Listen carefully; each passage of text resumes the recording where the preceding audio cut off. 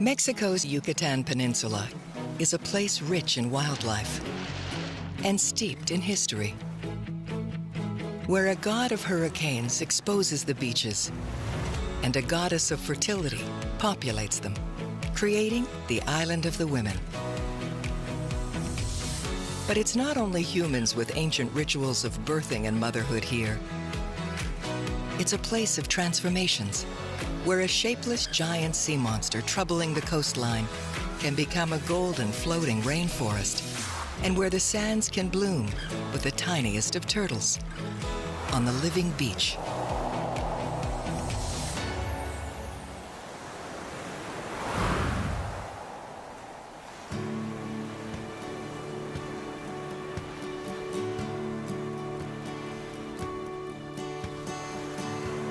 The magnificent frigate bird is a perfect pilot, spending most of its life above the beaches and in the air.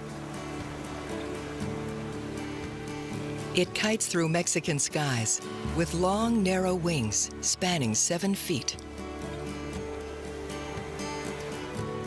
A white patch on her neck, breast, and belly distinguishes the female of the species, as do her maternal instincts.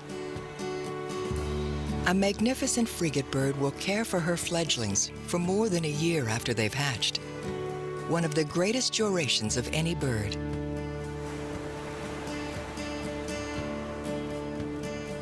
She might ride these skies for a week unbroken, with very little rest, scanning the oceans in order to feed her young.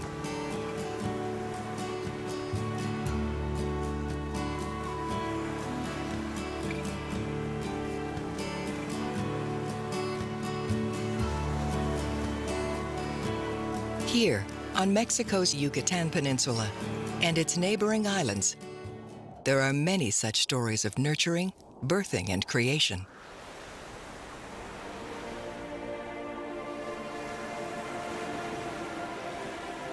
One of the first of these stories comes from the ancient Mayans who lived here long ago.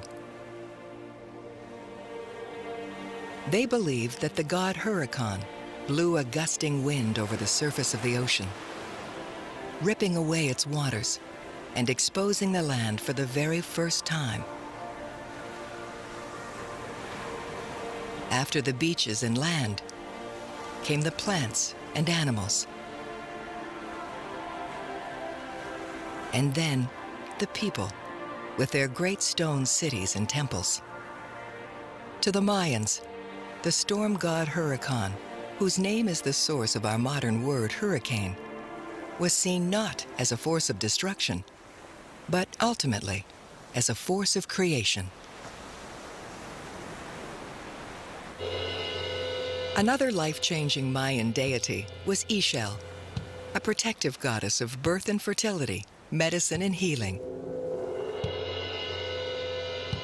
Today, a short boat ride from Cancun still reveals a beach island of worship and sanctuary called Isla Mujeres, for those who once prayed to this Earth Mother. The Mayas dedicate this island to the god of the fertility, who is the Ixchel god.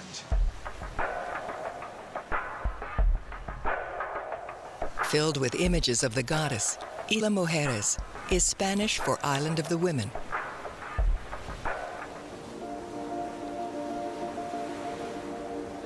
On the beaches of this feminine refuge, another species plays out a nightly ancient birthing ritual during the fertile months of summer.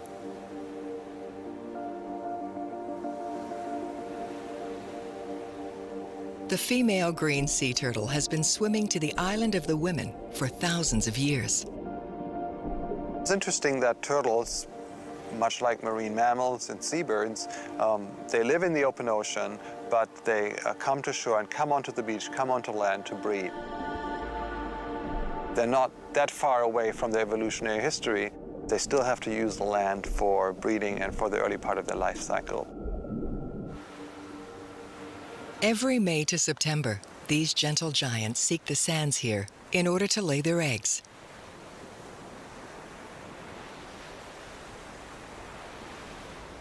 This little beach is called Playa Angar. And in the dark of night, green sea turtles transform it into cradles for their nesting.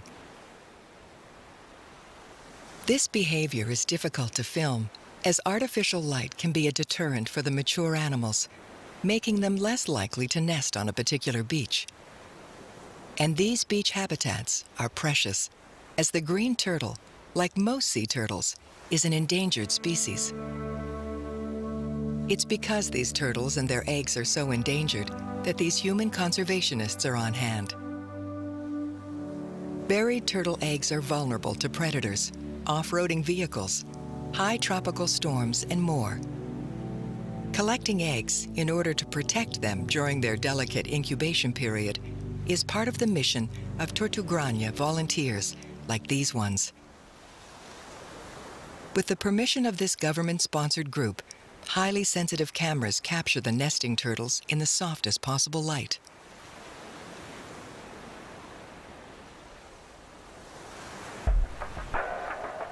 A mature green sea turtle can be the circumference of a small tabletop, but weigh as much as an upright piano. Most frequently, her nesting will happen at night, when it's cooler and quieter for the animal.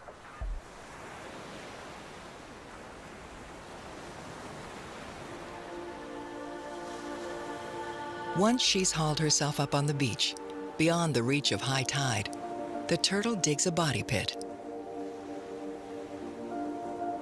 Using all 4 flippers, she excavates a huge volume of sand. An exhausting process that can take almost half an hour.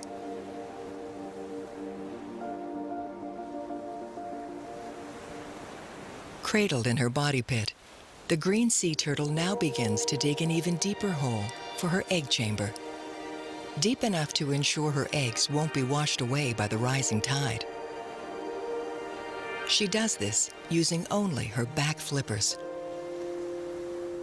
The green turtle raises her back flippers and begins a series of contractions.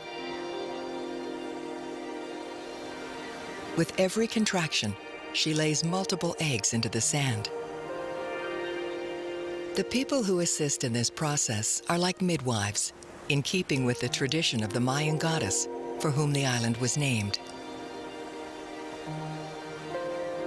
Entonces, cuando la tortuguita escarba, está escarbando, ya que ven que se queda quietecita, se va por atrás muy despacito para que no la asuste. Though it might seem like this turtle is weeping tears during her birthing process, she's actually taking the opportunity to secrete excess salts accumulated from her time swimming in the ocean. By the time she's finished, she will have laid between 100 and 150 eggs. A collection of eggs like this is known as a clutch.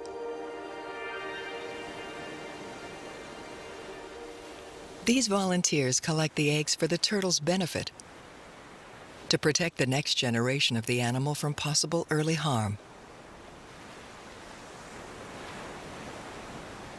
The volunteers will take these eggs back to the Tortugrania, a turtle sanctuary. There, they'll bury the eggs all over again, for a number of good reasons.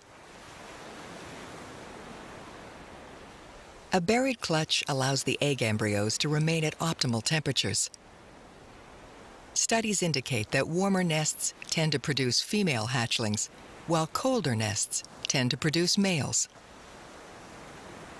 Burying the clutch also allows the eggs to remain moist, rather than drying out, exposed to the elements. Each egg is close to the size of a ping-pong ball and lacks a hard shell. Their spongy nature allows them to drop into the nest without cracking. Finally, burying the eggs helps protect them from hungry predators, ranging from crabs to raccoons. A turtle's egg is a delicacy for such predators, and for humans too. Mayans of the Yucatan ate turtle eggs, as well as their meat, for thousands of years. Beyond any dietary value, turtle eggs have been long eaten for mythical reasons. Even in the 21st century, Despite no scientific evidence, myths persist that eating a turtle's egg is a powerful aphrodisiac and a boost for male fertility.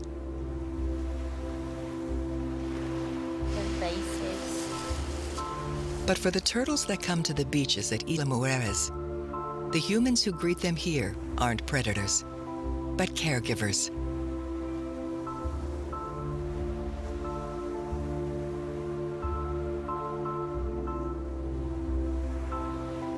Isla Mujeres es el primer lugar donde por muchos tiempos se ha cuidado la tortuguita. Como 30 años que llevamos con el programa. Somos pioneros de acá de cuidar este animalito.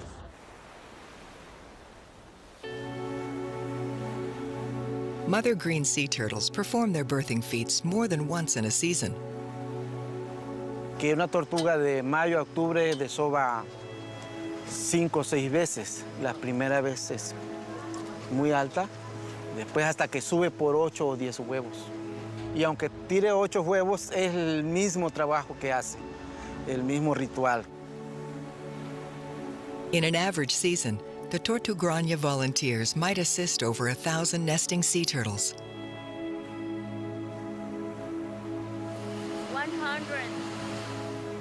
With an estimate of 100 eggs each, over the full nesting season, this can potentially be 100,000 new offspring.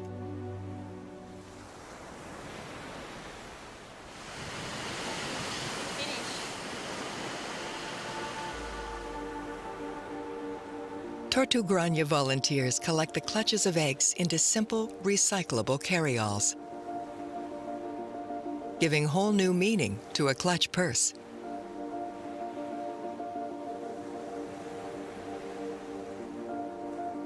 Midnight midwifery complete for the evening. These volunteers prepare to return to the Tortugrania Turtle Sanctuary.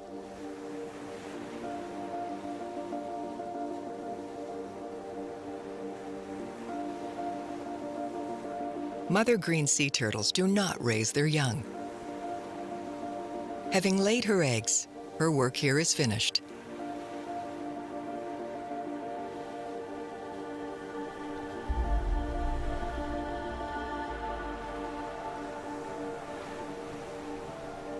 This beach is a primal, special place for her. It's likely, in fact, that this is the exact same beach from which she was hatched, some 20 to 50 years ago. Now, in her sexual maturity, she's been drawn back to the location, pinpointing it from potentially an ocean away. What is most mysterious to us is that these turtles may come out of an egg, crawl into the ocean, and disappear for 20 years, swim right across the Atlantic, then come back in a huge circle of thousands of kilometers, and they go back to the very same beach where they hatched and where they spent minutes of their life, go exactly back to the same beach to lay their eggs. And it's a mystery how they can find their way from across the world, literally speaking, to that one place that they call home.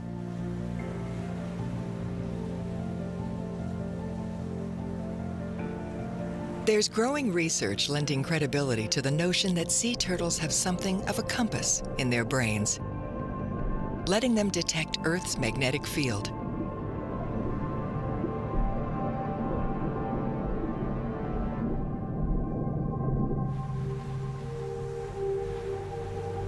Should fate or ancient Mayan goddesses be kind, this green sea turtle's hatchlings will also carry Playa Angar Beach as an internal lodestone.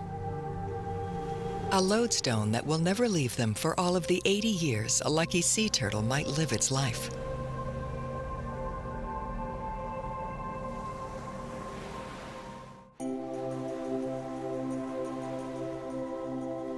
The pregnant sands of the Island of the Women are also nesting grounds for another reptile, the northeastern spiny-tail iguana.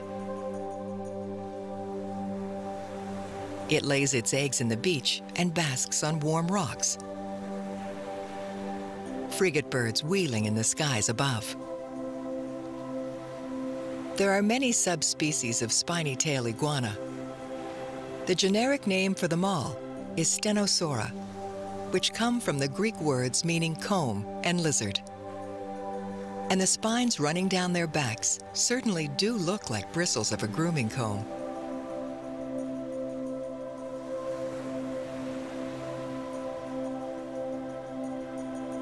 This particular northeastern spiny tail seems caught in the middle of a grooming mishap. Its chin resembling a man's after a shaving cut, with a piece of blotting tissue hanging off the wound. But it's actually just in the process of shedding skin. It's a frequent and healthy, albeit patchy, occurrence as the animal continues to grow. The spiny tail iguana is the world's fastest lizard. In short bursts, it can run at speeds over 18 miles per hour. The species ranges from Mexico's east coast, found in places like tiny Isla Mujeres, as well as high-traffic, touristy Cancun.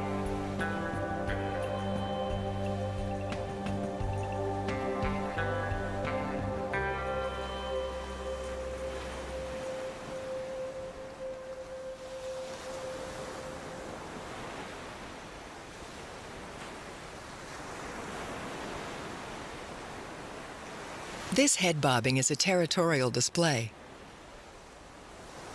The animal is defending its space against intruders, like this great-tailed grackle.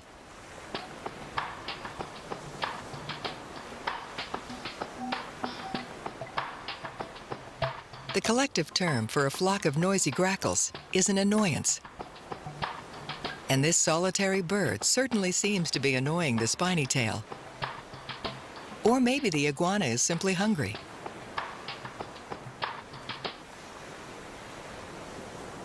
It's primarily a herbivore, but it's also an opportunistic eater and won't pass up meat when given the chance, as the crab emptied from this shell might attest.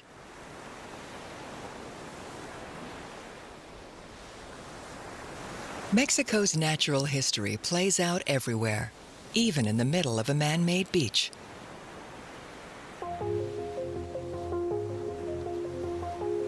The beach here at Cancun is big business. This epic stretch of white sand first attracted a resort area in the 1970s. Hotels were built to straddle the dunes of this barrier island.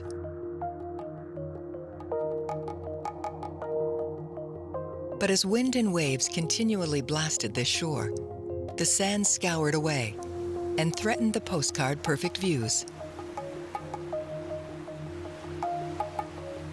To compensate, more than $70 million have been spent dredging nearby sandbars to sustain this unsustainable situation.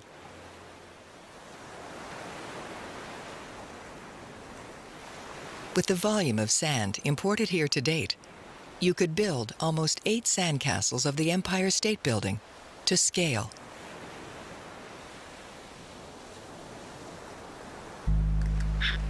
But real wildlife still occupies this artificial shoreline.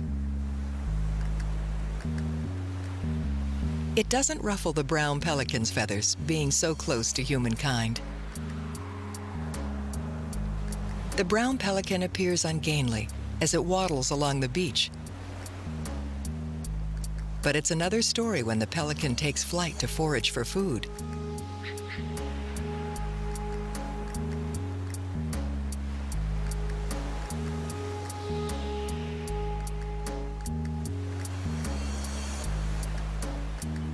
It dive bombs between bathers, filling its bill, and finding the shallows are generous with fish.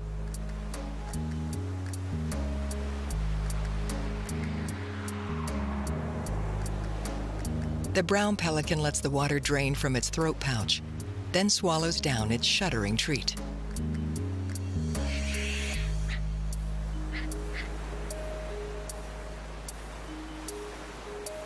Some tourists consider the pelican population to be a nuisance. Like seagulls, they're birds that congregate around human food scraps and can leave a lot of droppings on the beach.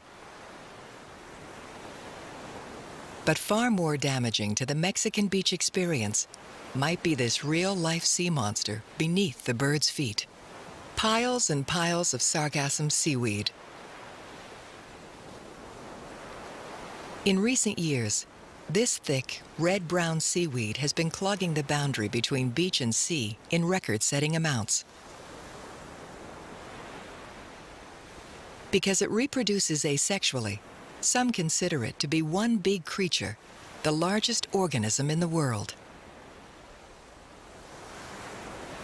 Putrefying in the heat, this monster seaweed can make your eyes water with a smell like rotten eggs. Lines of sargassum trace the Mexican coast. For the hotel industry, these are lines of battle, because this means war.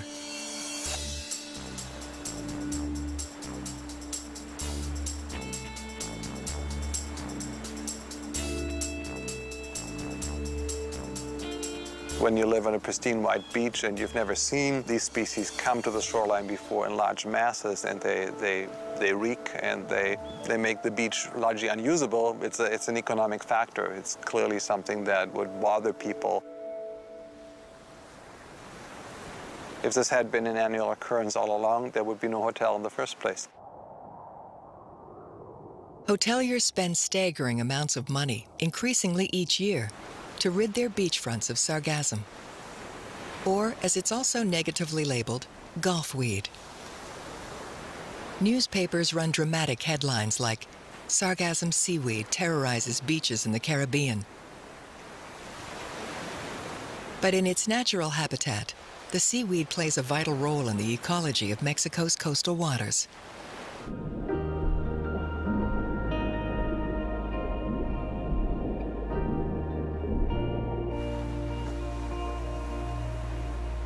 Each individual strand of sargassum can grow almost the length of a school bus. Where Mother Nature weaves these strands together, the floating mats are incredibly large, several football fields long. In one particular area of the Atlantic Ocean, these great mats can bump into other great mats almost without interruption. This is the Sargasso Sea. It's actually a very special place, and it's on the list of places to be protected because it's so unique in terms of the seaweed floating around, but also the fish and invertebrate and birds and mammals and all kinds of life forms associated with that seaweed. It's a really important place. It has been called, quite poetically, I think, the floating rainforest of the sea. The Sargasso Sea is actually named after the seaweed because it's got so much sargassum floating around. Within this huge body of water, islands of the vegetation make for a constant patchy sight. The Sargasso Sea is a vast area of open ocean, about 2 million square miles or 3 million square kilometers in extent. So it's a large body of water, and it's special because it's fairly enclosed in that there's a current that goes around. That system of currents is known as the North Atlantic Gyre. Surrounding the Sargasso Sea, this gyre is made up of the North Atlantic Current on the north, the Canary Current on the east, the Atlantic North Equatorial Current on the south, and finally, the Gulf Stream on the west. Bound inside this gyre, the Sargasso is the only sea in the world that doesn't touch land. The seaweed mats within the Sargasso mostly churn in place, as if agitated in a giant washing machine. Rather than some monstrous thing, it's a golden floating jungle, ripe in biomass.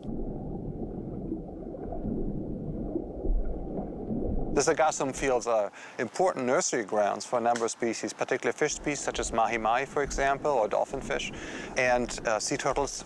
Most definitely, green turtles, also loggerhead sea turtles, use it as important juvenile grounds to grow up, like a kindergarten of the sea, if you will, but a floating kindergarten, which is kind of neat.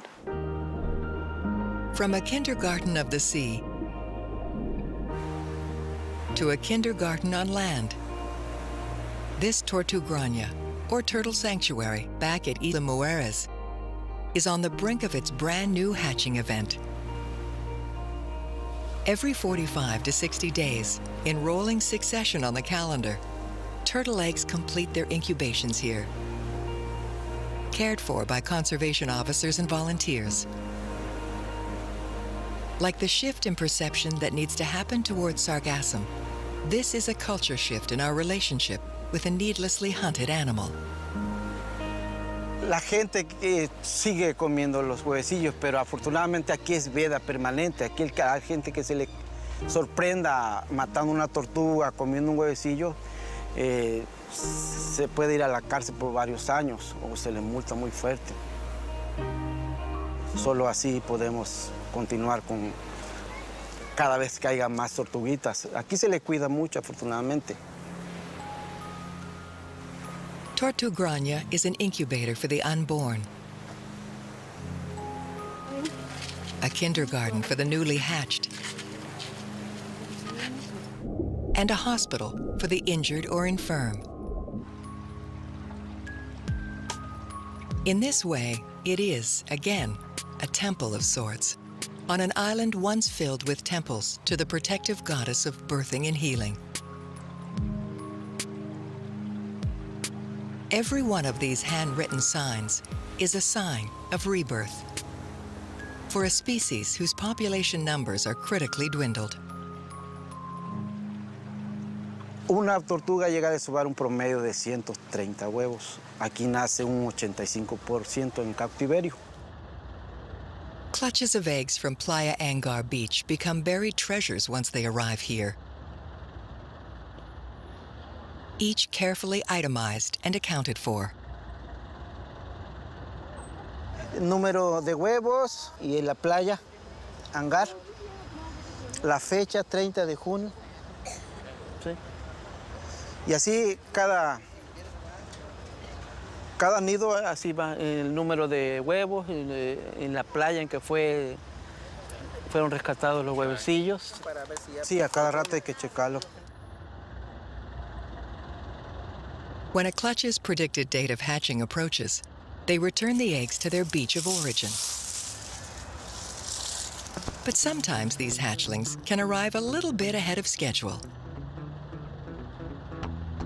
Entonces pasa aquí al acuario por un día nada más, porque ya en la noche el personal aquí hacemos las liberaciones.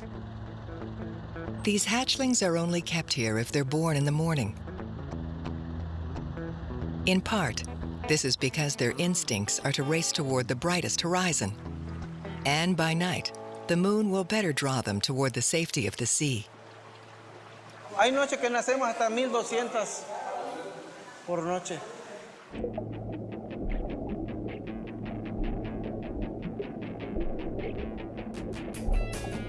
These green preemies flap around their pool, learning to swim for the very first time.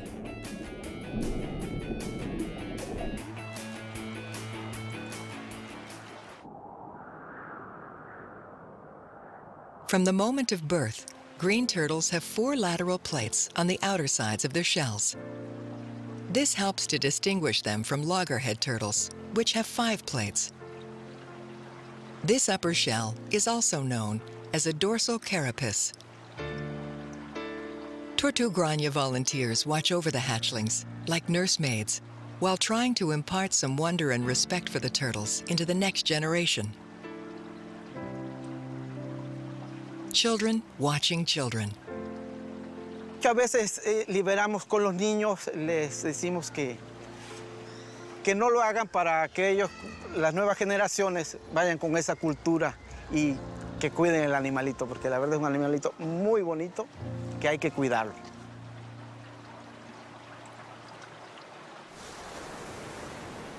When those baby turtles are released, they'll instinctively race toward the ocean and toward those great floating sargassum mats.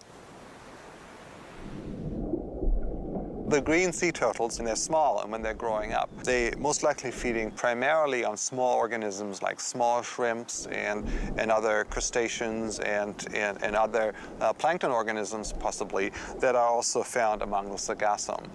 So essentially they're meat eaters, whereas later in life they turn into grazers.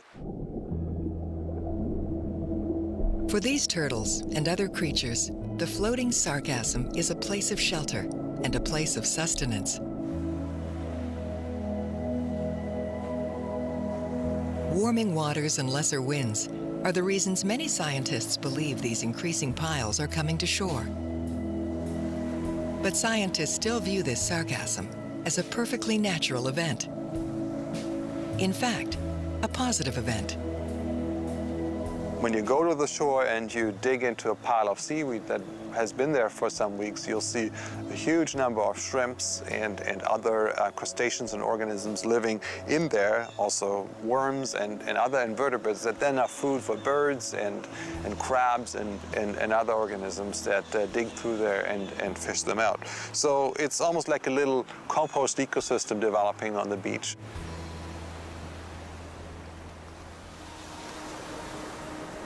And in places like Punta Sur Eco Beach Park, sargassum is allowed to go all natural. Punta Sur is an ecological reserve on Cozumel Island, south of Isla Mujeres. Away from the postcard demands of the hotel industry, this sargassum fulfills its natural role unchecked.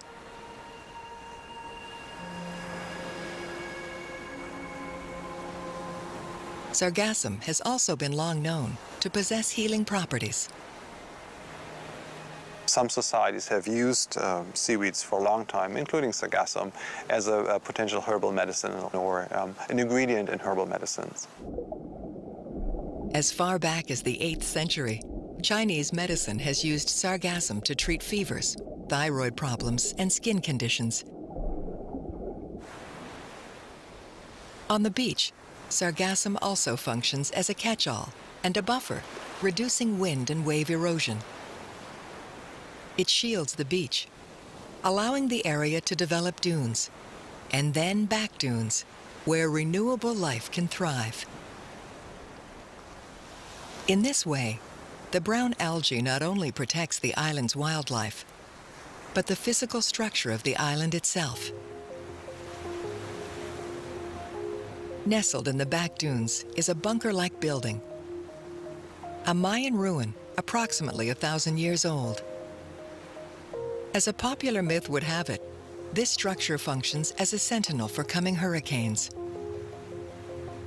The building is known as the Tumba del Caracol, or the Shell Vault. In its design, it's said to resemble a conch shell. The persistent myth here is that when the great god Huracan would raise a gale, it would blow through this chamber like blowing on a conch. The vault then would produce a high whistling sound of warning, so those nearby might protect themselves. When the storm is coming, the sound is very strong for the people around this site. Listen, and they know that the storm is coming. So that is a romantic version. Countering the romantic version is the reality. When Hurricane Wilma ripped through Cozumel, this little temple did nothing to protect the region. But an all-natural system along these Cozumel coasts did. Unfortunately, in 2005, 22 of October, we have one of the strongest hurricanes in the story of a human being, which is Hurricane Wilma, and destroy a lot of red mangrove. That's why you see around there's a lot red mangrove dead. Hurricane Wilma is among the fiercest tropical cyclones ever recorded in the Atlantic Basin. But the red mangrove forests shielding Cozumel took the brunt of the storm. Without this natural savior, the damage to the island would have been profoundly worse. Red mangrove trees live in the juncture of land and sea and are adapted to tough intertidal conditions. Their great gnarly roots prop them above the high water line. So much so that they're called stilt roots. Where these knotty roots systems strong anchor into the mud, they also fortify the entire coastline. They protect from erosion and hold onto new sediments even when the strongest tides roll out. During a hurricane event, these rugged mangroves are critical. They function like natural windbreakers, reducing gale speeds, while also diminishing the impact of crashing waves. Some studies suggest mangroves can absorb an astounding 90% of a wave's energy during a tropical cyclone. But standing on the front lines can take its toll, making reforestation efforts like this necessary.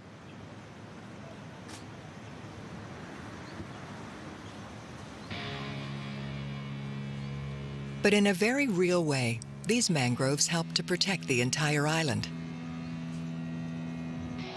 During hurricanes, it's estimated that for every mangrove patch the size of a football field, approximately $100,000 in property damage is stopped in its tracks.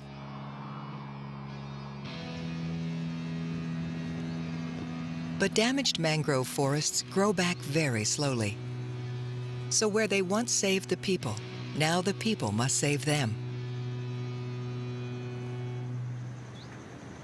All these parts where the trees are dead, it takes probably 15 to 20 years to see it green again.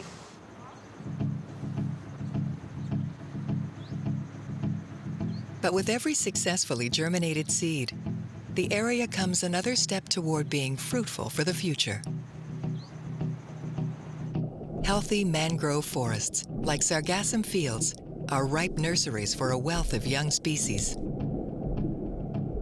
Among these mangrove roots, you might see blue crab, snook, snappers, and more.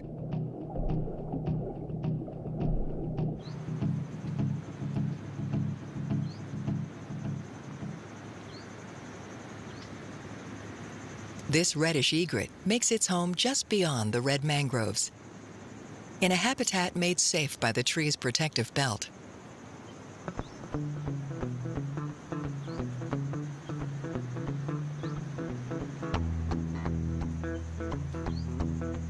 The egret is a kind of heron, stalking its prey in a long-limbed rush.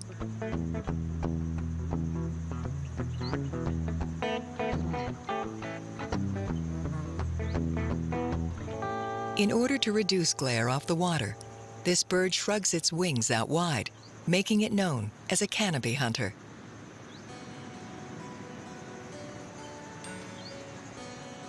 With a conservation status of threatened, the American crocodile also uses the mangrove forests as a place of refuge.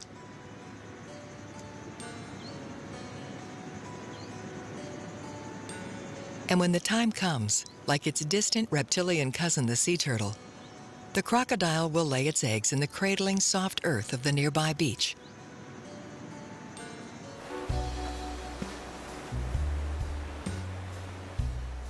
One of those nearby beaches, still within Cozumel's Punta Sur, is about to become a twilight staging area for the release of hatchling turtles. Like their colleagues from Isla Mujeres, the Turtle Salvation Program here is made up of designated biologists and volunteers. They work to limit human activity on Cozumel's eastern-sided beaches during the nesting and hatching season. Here in Punta Sur, we have a sea turtle camp. So it's one of the most important areas in the Caribbean for the turtle populations. The Turtle Salvation Program identifies nested clutches in order to protect eggs from their natural predators. And here we might get to the 1,000 nesting season. The program also tags mature females in order to collect scientific data regarding their feeding habits, migration patterns, and more. You can come here and see that you're doing something really important to take care of the turtles. And you can actually be with the turtle and help them. I love doing here because, oh, well, this is my office right now, you know? It's great. And when the day finally arrives, these volunteers preside over the release of the next generation of hatchlings. This clutch, freed from their spongy eggshells, still seem to be clutching to one another. A groggy ball of little lives.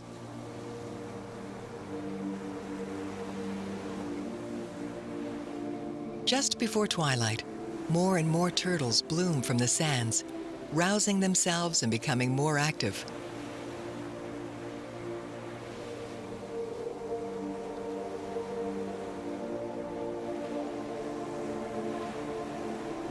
Es que ellas, entre más pronto las liberemos, es mejor para ellas, porque ellas están llenas de energía. Baby turtles instinctively know to aim themselves towards the setting sun or the moon as it shines across the water. For those first critical minutes, however, if a turtle scrambles inland, fooled by overlit human hotels or street lamps, then that turtle risks never making it to the ocean at all. Hatchlings can have their lives cut short during their very first hour by crocodiles, crabs, car wheels, and more. We don't have that many constructions in this area, right? But it might affect with the lights, that they are too close from the beach. The turtles guide for the lights. In those beaches, they have programs for turtle protection. In the hotels, it's a rule that they have to protect the turtles. Happily, more and more Mexican beach developers are becoming aware of their protective responsibility. New government regulations, as of 2013, call for changing or eliminating any long-term light sources that disrupt the nesting beaches.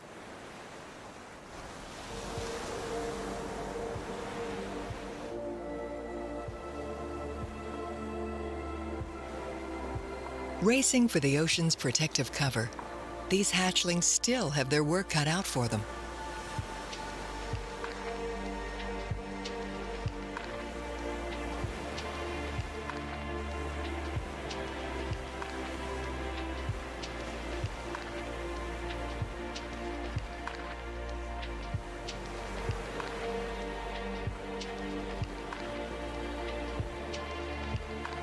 Not even an hour old, and already learning how to hang 10.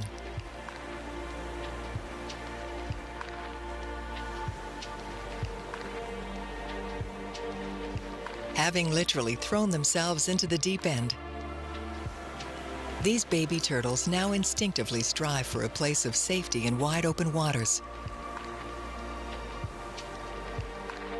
Heading for those sargassum nurseries fringing the Mexican coast. Sea turtles have really adapted to life in the sargassum fields, particularly at the early life stages. So the small turtles, they're basically like popcorn swimming in the ocean. Everybody can gobble them up. They're slow, they're tasty, and they need to find a safe place to hide. And the sargassum provides that for them. The stark truth is that only 1% of these hatchlings will ever survive long enough to reach sexual maturity.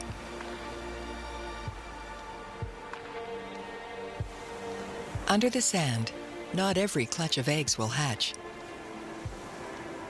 Neither will every egg within a clutch. And not every baby hatchling will make it to the edge of the beach. But Mother Nature has a way of turning even negatives into positives. These natural casualties will, in fact, renew the beach itself. Beach sand, on its own, is basically too fine to hold onto rich nutrients. But through shrugged-off eggshells and unsuccessful hatchlings, turtles help replenish their place of birth.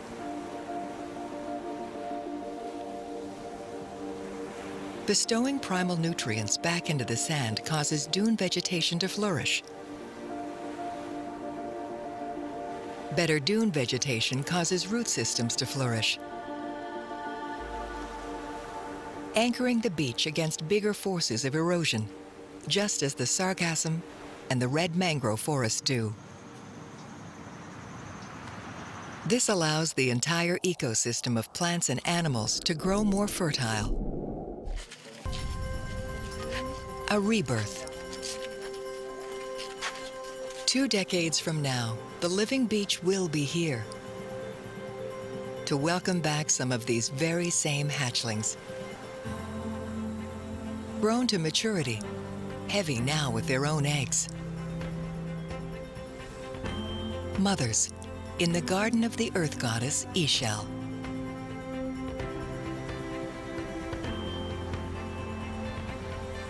Into the 21st century, so I think we really have to step up efforts to maintain that ability of the living beach to not just be alive, but resilient to some of those challenges that are coming, like climate change and increased pollution and increased populations of people who want to live near the coast.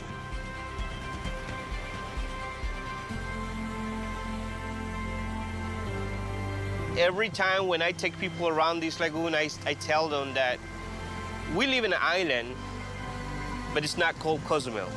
We live in an island which is called planet Earth. And then if we do something bad in one part, it will affect us. That's why here we have to do our best to protect this area. Nursing the turtle population back to health speaks to our caretaking for all Mother Earth, so that she may continue to take care of us. There is another myth in Mayan folklore. In it, the origins of these gentle reptiles and our own origins remain forever intertwined. The story goes, long before human beings, and long before the god Huracan blew the beaches and the lands into being, there was only the endless ocean and the entire world that contained it, that was carried across the heavens, borne upon the back of a turtle.